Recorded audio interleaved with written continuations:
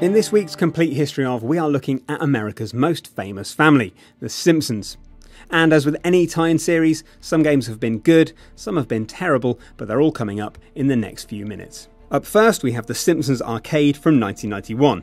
For a debut, this was surprisingly solid, offering side-scrolling 4-player co-op and a stack of chunky, pleasingly rendered cartoon characters from the show. Things continued to be not awful in 1991 with Bart vs. the Space Mutants.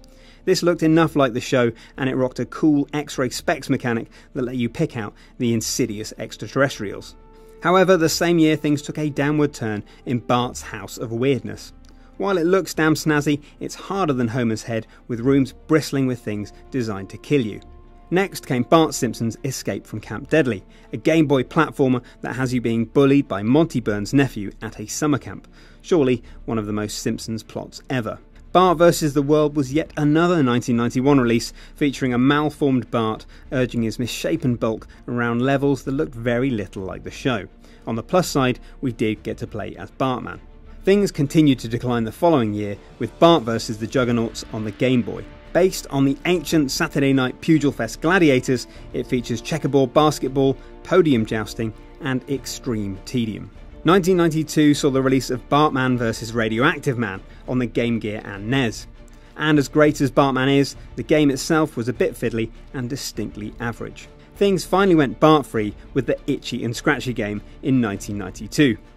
Disappointingly, it was a little bit crap, with wonky controls and very little of the show's mock schlock horror fun. Next came the misleading Krusty's Funhouse, a game about murdering rats which didn't take place in a house and wasn't much fun.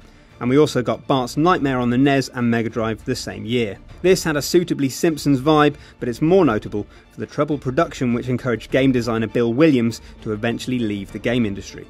That year also gave us Virtual Bart on the Mega Drive and SNES, a collection of varied mini-games that at least looked like the show.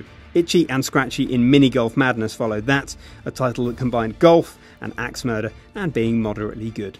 A year later came Bart and the Beanstalk on the Game Boy, which of course featured Homer as the Giant. And in 1996, the Simpsons Cartoon Studio let you create your own Simpsons cartoons, using characters, sounds, music and locations from the show.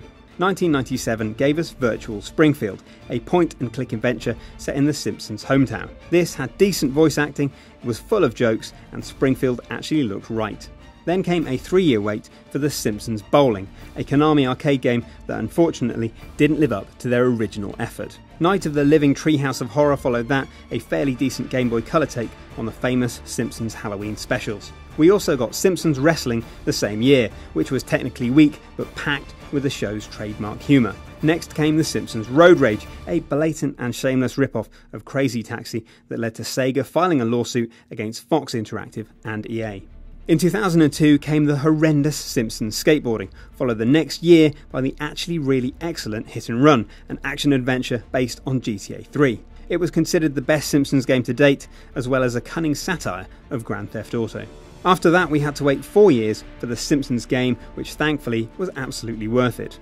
We also got Minutes to Meltdown on mobile the same year. Another mobile game followed in 2009 with Itchy and Scratchy Land, as well as the re-release of the Simpsons Arcade on iOS. Finally, in 2002, we got the all-conquering Simpsons Tapped Out, a decent SimCity-style build-em-up full of donut-based microtransactions designed to rob you of all of your cash. And that's all we've got for today, but if you enjoyed this video, or if you just wish Flanders was dead, please hit like now. Don't forget to subscribe now to see more stuff like this in the future, and you can click here to see every Batman game ever in 5 minutes, or here to see our complete history of trees.